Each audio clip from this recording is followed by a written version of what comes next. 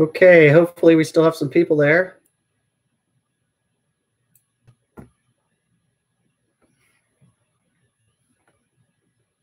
Hello. I don't see anybody in attendance here.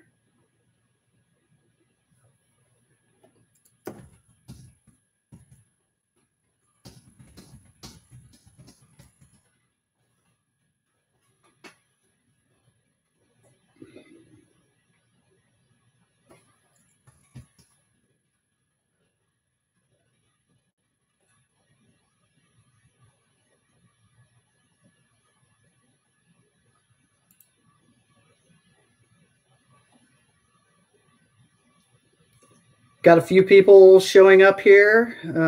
Hopefully most of you are going to be migrating over. I sincerely apologize. Technical difficulties, something I haven't encountered with this before. Done multiple sessions with Cicerone, as a lot of you know, and have not had that happen. But I am on, and I see a lot of people have migrated over. Hopefully we haven't lost a ton of people. So I will say now, welcome. Thank you for being patient in the first 15 minutes. I apologize for the technical difficulties. So this is a session on beer clean glassware. And welcome to the Cicerone YouTube channel. I appreciate your patience and hanging out. It is great to be here. My name is Neil Witte. I am Master Cicerone, and I'm the lead trainer for the Cicerone certification program. So you may have heard that this Saturday, April 24th, is Beer Clean Glass Day. So this is a relatively new thing, but Saturday, it's coming up. So what we're doing for Beer Clean Glass Day is we're asking everyone to post pictures of their beer clean glassware on your social media account. Use the channel of your choice. You want to do Instagram or Twitter or whatever you decide. We'll be looking out for the hashtag beer clean glass. So post a picture with hashtag beer clean glass and tag Cicerone, and you'll have a chance to win a beer clean glass prize pack. So go ahead and do that on Saturday. We'll be looking for those submissions on Saturday, and we'll be selecting a winner on Saturday. So in preparation for Beer Clean Glass Day, I am doing this talk about beer clean glassware, and we're going to do a little Q&A afterwards. So we're going to talk about what a beer clean glass is. We're going to talk about how to tell if you have a beer clean glass and how to get a beer clean glass. We're going to talk about this from both a professional standpoint, if you're working in a bar or a restaurant or a brewery tap room, but we're also going to be talking about this from the home perspective. So how to get a beer clean glass at home, because you may not have all of the amenities that your average bar or restaurant has. So we'll be talking about both of those things. So it is 4 o'clock here, Central Time Zone. It may be 5 o'clock where you live. So it is time for a beer. I want to know what everybody's drinking out there. First of all, I'm drinking something locally from Alma Mater Brewing Company. It's called Clinker. It is a German Pils. And I'm going to pour this into my glass and talk about what it means to be beer clean glass. So there we go. So let's take a look at this, and this glass should be nice and clean. Woo.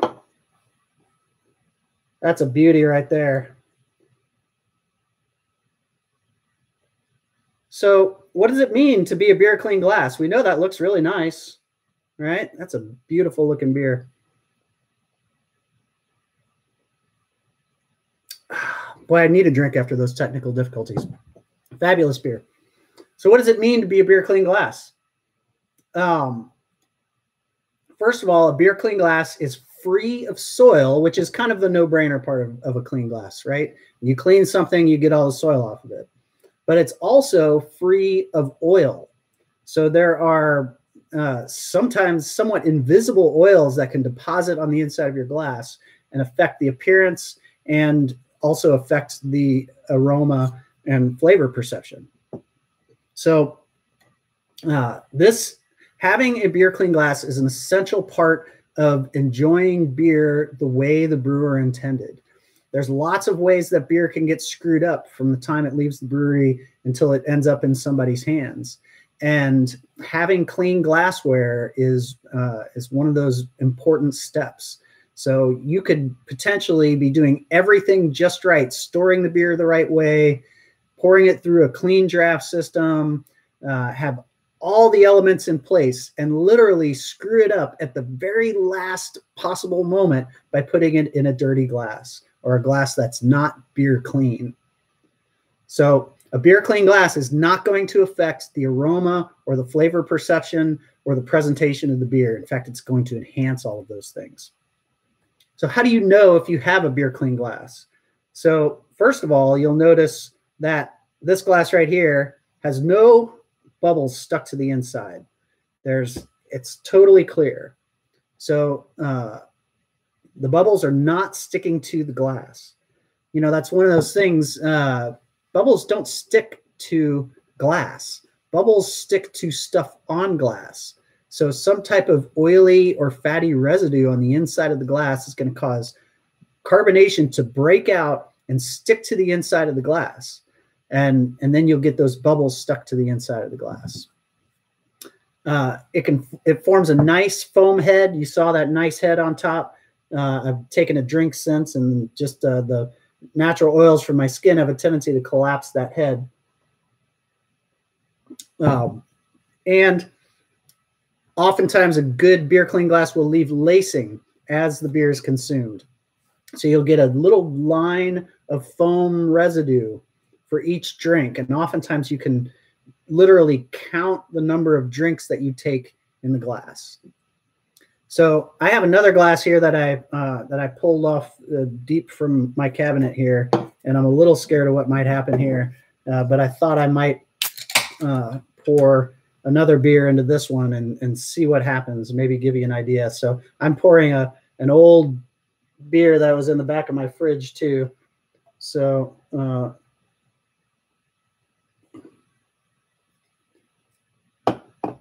you can kind of see there's a lot of bubbles that are stuck to the inside of that glass there. And you can see the head, all those big fisheye bubbles are just collapsing. You know, that right there is a glass that is not beer clean. So I'm not going to drink this beer, but I wanted to demonstrate what could happen. So I am going to continue to drink this beer. Feel free to share whatever beer you're drinking in the chat as well. So really, the three main things you're looking for with a beer clean glass. You're looking for no bubbles stuck to the inside of the glass. You're looking for a nice collar of foam on top, and you're looking for lacing on the glass as you consume the beer. So how do you get a beer clean glass? So first of all, we need to use the proper cleaner. Use it. Oftentimes I see this at bars and restaurants, and I see it a lot in people's homes, is they'll use detergents like Dawn or Joy or Palmolive or whatever. And these household dish detergents that you use for washing dishes in the sink. And a lot of those detergents are oil-based. They have lanolin in them. And lanolin and those oils can deposit on the inside of your glass and cause the bubbles to stick, cause a head to collapse, and generally affect the appearance and also the flavor as well. So you want to use a glass cleaner that is not oil-based. There are a lot of them available. Just about any draft equipment supplier is going to carry some type of detergent for cleaning glassware. A lot of restaurant supply companies carry detergent for cleaning glassware. You want to make sure it's something that's oil-free. So there's a lot of them available. Some of them are, a lot of these formulations are sold as a low foaming. It doesn't have to be low foaming, but they make some versions that are low foaming for restaurants or bars that have those electric brush sets that spin in the sink. So you want something that's not going to foam up too much. Using an oil-free detergent is really the first step in getting a beer clean glass. And then it's really just about the technique and the method that you're using to clean the glass. So it comes down to a couple different methods, right? So in a bar or a restaurant, you've pretty much got two different choices: an automatic dishwasher or cleaning by hand. So if you're working in a place that has an automatic dishwasher, you know, a lot of successful cleaning comes down to, you know, a handful of things. Things like first of all, having a dedicated dish machine. Having a dedicated dish machine is really critical to getting a beer clean glass, because what we don't want to do is we don't want to be sharing the same wash water with food dishes, because obviously food dishes are going to have a lot of fats and oils, and those will deposit in the wash water and in the machine, and then you're depositing those on your glassware. So you don't want to be washing, restaurants and bars and brewery tap rooms don't want to be washing glassware in the dish machine that they're cleaning food dishes in. So it has to be a dedicated machine, typically behind the bar. And then it's just a matter of getting the right mix of chemicals. So first of all, you need that oil-free detergent, which is, you know, again, a really important part. That oil-free detergent, getting the right dose per wash, and getting the proper rinse aid, because depending on the mineral content of your local water supply and the water you've got coming into the machine, you may or may not need some assistance in rinsing. So rinse aid is oftentimes a good idea. And then properly dosed sanitizer, because at retail, you need to be sanitizing glassware. And so a lot of those things have to be dialed in very specifically based on the temperature of the water you're using and the mineral content in your local water. And the most successful places that I've seen that can manage all those elements with a dish machine are the ones that are working very closely with the company that they lease that machine from, or a chemical company, to come in and get that right mix of chemicals and help them achieve beer clean glassware every time. So, you know, a lot of it is in the hands of the type of the machine and working with the right type of people. So it is possible to use a dish machine successfully, but a lot of those elements have to be in place. Now, when it comes to washing dishes in a dishwasher at home, this is a lot different proposition, and it can be a lot harder to achieve that at home. So, you know, basically, you're probably not going to be running your beer glassware through a whole dishwasher cycle by themselves. And, you know, if you are, I mean, you know, maybe you're going to be a little bit more successful. But most of the time you're washing it with dishes. So you're going to have this issue of washing food dishes and beer glassware at the same time. And, you know, your results may vary at home, but dishwashers at home generally are not reliable for getting beer clean glassware every time. So I've had mixed results over the years trying it, and basically I don't do it in my dishwasher at home. I hand wash all my glasses. So along those lines with hand washing, let's talk about the manual cleaning. And I'll start with how this is typically done at retail. So in a bar or a restaurant or brewery tap room, this is going to happen in a 3 or 4 well sink. So this multi-sink unit is going to allow us to do all the proper steps in a row. So using this method is going to give you the most control over getting that beer clean glassware every time. It'll give you more control than using the dish machine, in my experience.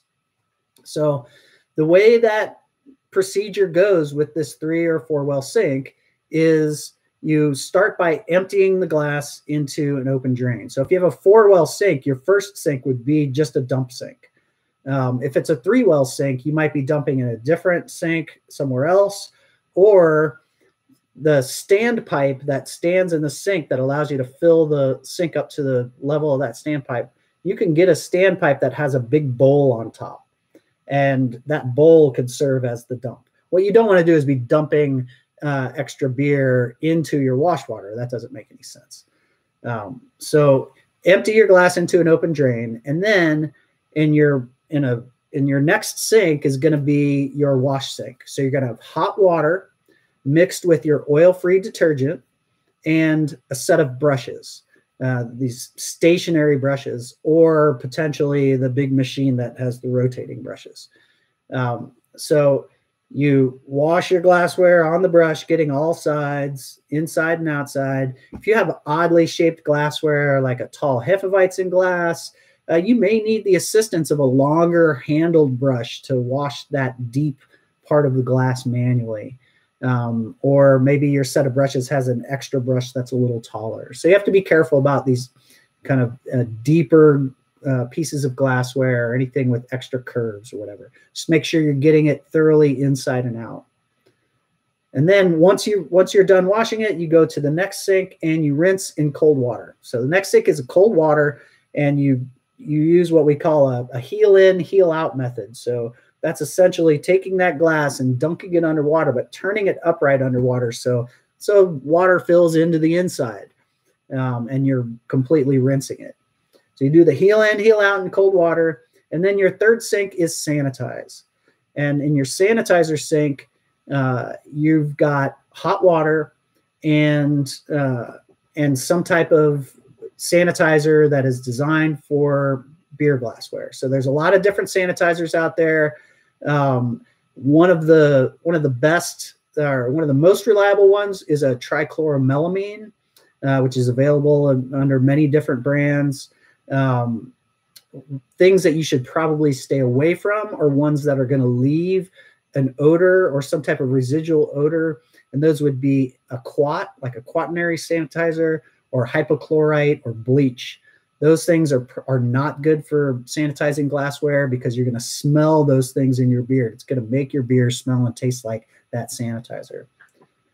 So a trichloromelamine or potentially some other type of sanitizer designed for cleaning glassware. You mix that with hot water in correct proportions, and then you use the heel in, heel out again in that method.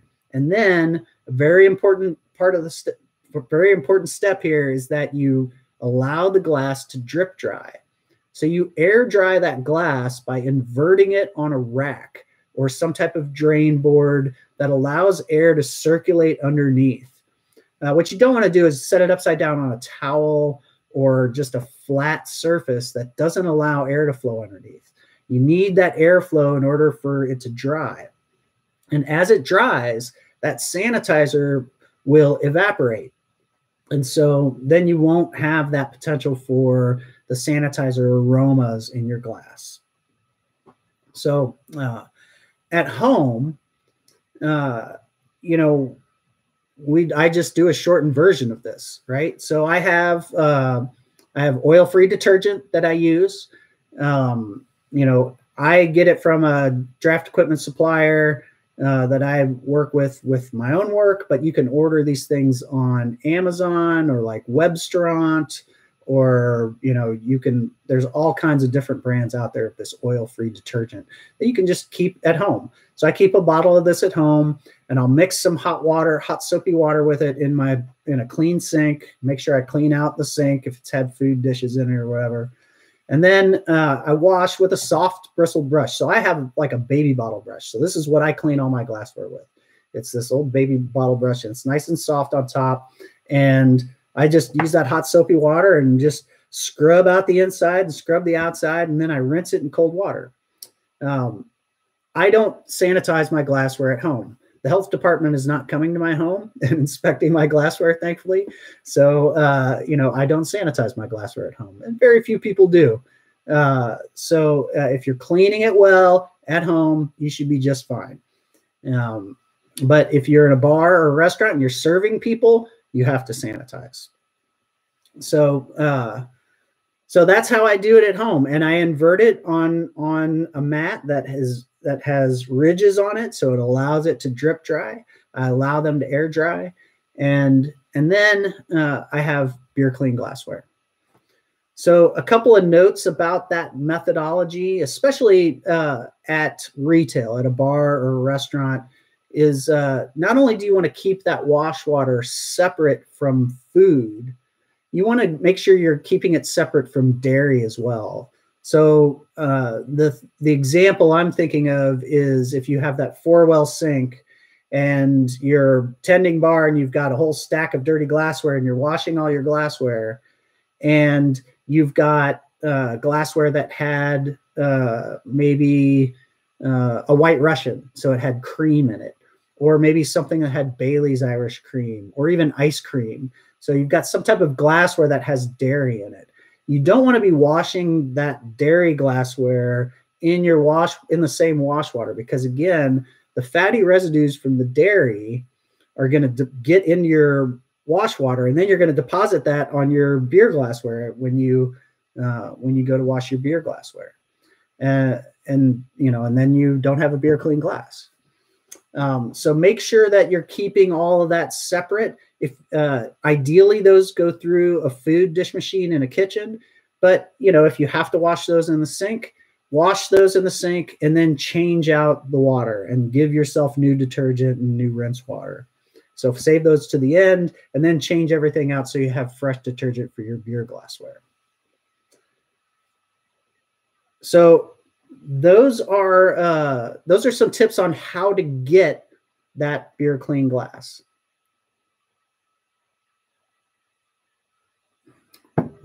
Next up is, how do we test for the beer clean glass? Because we talked about how to make sure that you have a beer clean glass, but that's after you've already poured the beer in it. This one here that I poured, it's too late. I already poured the beer, and now I know that my glass isn't clean, so I'm not going to drink the beer.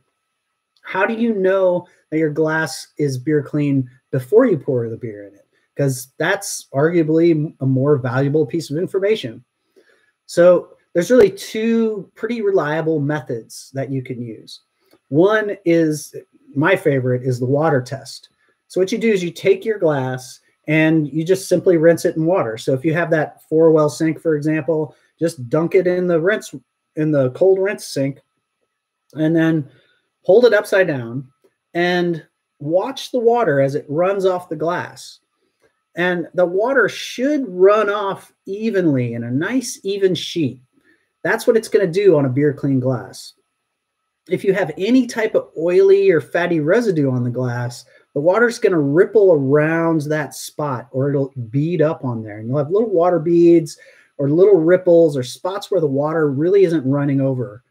And if you have any of those areas, that's that type of oily or fatty residue. So that's kind of a good telltale sign. Just make sure that you get that nice even sheeting of water as it runs off the glass. Another method that you can use, it's a little bit more dramatic, but it can be, it can sure tell you if your cleaning regimen is effective, is the salt test. So the salt test is similar to the water test in that we're wetting the water. You wet the inside of the glass, wetting the water, you wet the glass. And then when you have a wet glass, you take table salt and you shake table salt on the inside of the glass. And it should coat evenly on the inside of the glass. If it coats evenly on the inside of the glass, then that's a clean glass. If there's any spots where the salt doesn't stick, however, that's a sign of that oily or fatty residue again. So any spots where it's not sticking or indication that your glass isn't very clean. So the issue with the salt test, of course, is that even if your glass was clean, it's not anymore because you got salt all over it. So you have to wash it again. But if you're doing a bartender server lineup at a restaurant, or if you want to demonstrate to other employees at a bar or restaurant or brewery tap room of how effective the glass cleaning regimen is, this could be a really effective way to show people. So now that you have your beer clean glass, you've stored it, allowed it to air dry, you're ready to pour, you pull that glass off the shelf. There's really kind of one more thing we want to do before we pour, and that is we want to give it a little water rinse. And thankfully, in the past several years, this water rinse has become quite common. A little rinser sitting right in the tray, typically right there at the draft tower. Giving it a quick water rinse helps us out in a number of ways. First of all, it chills the glass slightly, which can be, desirable. And I do want to make a little side tour about this with chilling the glass, because there is this whole issue, and this has to do with beer clean glass too. There's this whole issue about frozen glassware. So frozen glassware is something that is typically bad for beer. Frozen, when you take the glass and you stick it in the freezer and you pull out that ice cold glass and you pour beer into it, one of the first things that happens is that glass just fills up with foam, because all of those ice crystals inside are what we call nucleation points. They're points that grab carbonation and allow it to start breaking out. And so you get this kind of uncontrollable foam in the glass. And then oftentimes you'll see the bartender kind of running the beer and tipping the foam out, trying to get the glass full of beer, and it just doesn't work. But then when they finally do get it full of beer, it's probably flat because they've knocked all the carbonation out of it. So that's a problem. The other problem is that ice cold glassware is gonna be causing you to serve your beer too cold. You get a beer that's served at 32, 33 degrees, it's just not warm enough for the beer to open up and release its full aroma and really kind of present itself to you properly. So it's just too cold to be enjoyed. And oftentimes it results in that kind of iceberg floating on the beer. And what's even worse is if you take that glass out of a sanitizer sink and put it wet into the freezer and freeze the sanitizer on there, now you've got a sanitizer iceberg on your glass, and your beer is going to taste and smell like whatever that sanitizer is. So frozen glassware is just generally a bad idea. Now, back to the chilled glassware, that's okay. And so that slight chilling that you get from that fresh water rinse is a nice thing to do. It just slightly chills the glass, but I think one of the more important things about that is that water rinse is that it just simply wets the inside of the glass and prepares the glass for pouring. So it can remove any type of lint or anything that may have kind of floated into the glass, but really having that wet surface is going to allow you to control the foam when you're pouring more effectively. Because when you're pouring beer from a draft system, and when you're pouring beer from a bottle or a can for that matter, you want to be able to create a collar of foam on top. You want a nice 1 to 2 inch foam on top. And in order to get that, you have to have control over it. You have to start slowly down the side of the glass. And then as you're about half to 2/3 full, you're standing the glass up and manufacturing that foam. But if you start off and you get foam right off the bat, now you've got foam, and when foam is basically CO2 breaking out of the beer. And when you have CO2 actively breaking out of the beer, you can pour clear beer on top, but it just turns into more foam. So now the creation of foam is out of your control. And so when you have a dry surface of a glass, there's more friction when the beer hits it. And that friction creates foam at the beginning. And so you're more likely to get that chain reaction of foam and more likely to get more foam than you want. if you have a wet surface of the glass, the beer flows nice and smooth down to the bottom. And then once you're about half to 2/3 full, then you can control how much foam you create in the glass. And so then you can create that inch or 2-inch head, or if you have a very effervescent beer, like a German Weiss beer or some Belgian style that's very highly carbonated, maybe even like more than 2 inches, you could have a pretty large head on top if you want. So it gives you control when you have a nice wet surface. So that cold water rinse is a really great thing to do right at the end. So that's the basics about beer clean glass. I'm hoping that we have some questions here. I'm going to open it up and allow people to ask some questions. And let's see if we've got anything here. I've got one. Any recommendations on oil-free detergent to use? Would PBW work? I can't speak for sure about PBW, powdered brewery wash. So that's not something that I would really recommend for detergent. So I use something called TDC. It's made by a company called National Chemical, but there's a bunch of other stuff out there as well. But that TDC works pretty well for me. You can get it just about anywhere, Amazon or some type of restaurant supply or something like that.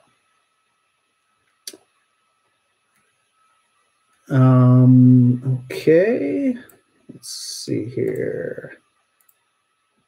Other questions?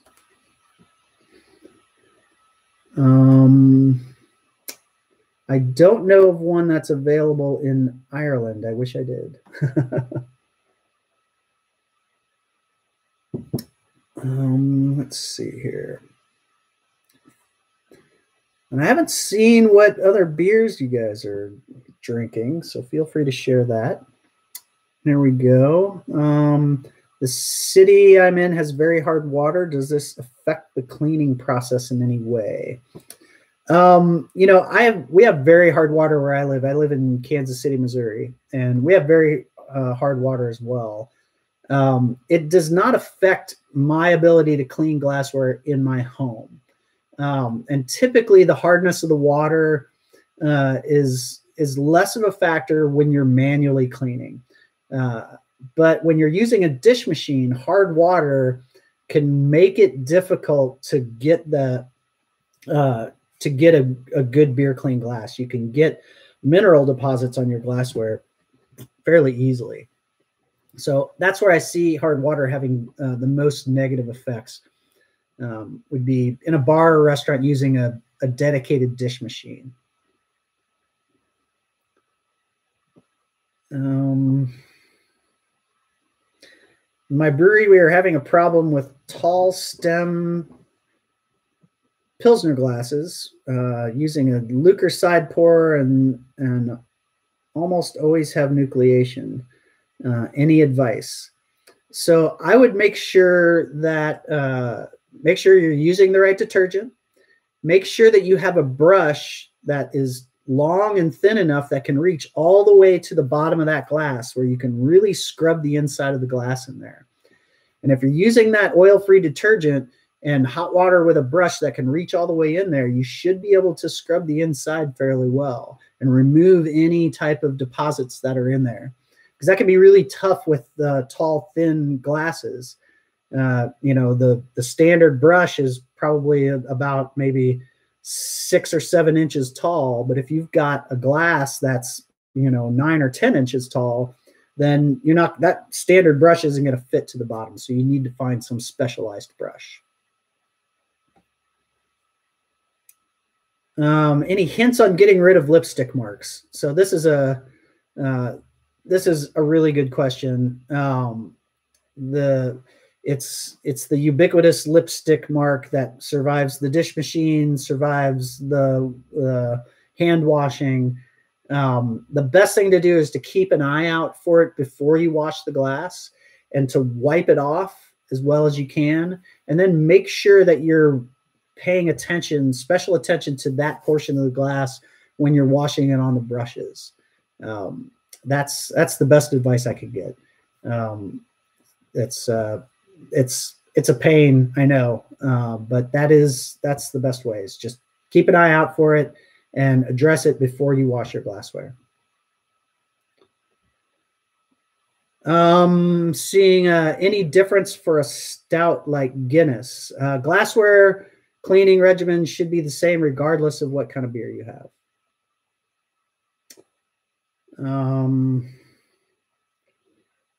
Let's see.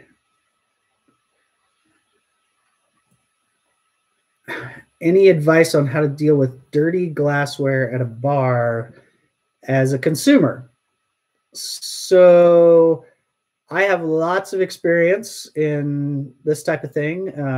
In my former job years ago, I used to go to bars and restaurants and look for issues with the beer that from the brewery I worked at. And so I came across this a lot. And, you know, a lot of this is really just kind of diplomatic skills, I would say. You know, if it's somebody you know, it's a lot easier to say something to them about it. If it's somebody you don't know, it can be difficult. It's hard, and it can be awkward. And sometimes you might be saying something to the wrong person. So if you are, you know, if the server comes over to your table and the glass is dirty, you can let them know. But suggesting changes to the waiter maybe isn't going to have any effect because they don't have any say. You know what I mean? So sometimes in order to really address the problem appropriately, you would need to talk to a manager, but that's a whole other thing. So if it's unless you really are in a position to, you know, where you know the person, or it can be kind of an awkward situation. So it's best to be diplomatic. Most of the time, if I get a glass that is not totally beer clean and I got bubbles on the inside, a lot of times I'm just gonna drink the beer. Sometimes if it's really bad, I'll send it back and I'll just say, I'm sorry, but this glass really isn't very clean, and ask for another one. As far as giving advice to them, that's a whole other story. And so that's you're gonna have to do that on a case-by-case basis. But I would say that for you Cicerones out there who know a lot of this stuff, you know, we try and carry that Cicerone title with some modesty as well, and to not be too upfront with people, and to try and be very diplomatic. Yeah, that's probably the best advice I can give you there. A dirty glass can kill the appearance of a beer, but how can it affect the flavor? That's a great question. So you saw how the head completely died on this glass. So that dirty, whatever film was in there killed the head right away. Foam is a big part of appreciating beer. So it looks great, but it also, in the lattice work of those bubbles, it's trapping volatile aromas. So there's aromas coming off the beer through the carbonation, but think of those millions of little bubbles as millions of little packets of volatile aromas that you want to enjoy. And as they pop, you're getting those little aromas. So it's this like slow release of volatile aromas. And it lasts for quite a while. And the longer that lasts, the more it's going to preserve some of those volatile aromas, many of which just kind of go away after a while. So in that sense, preserving the head on the beer is going to go a long way to preserving the aroma and flavor of the beer.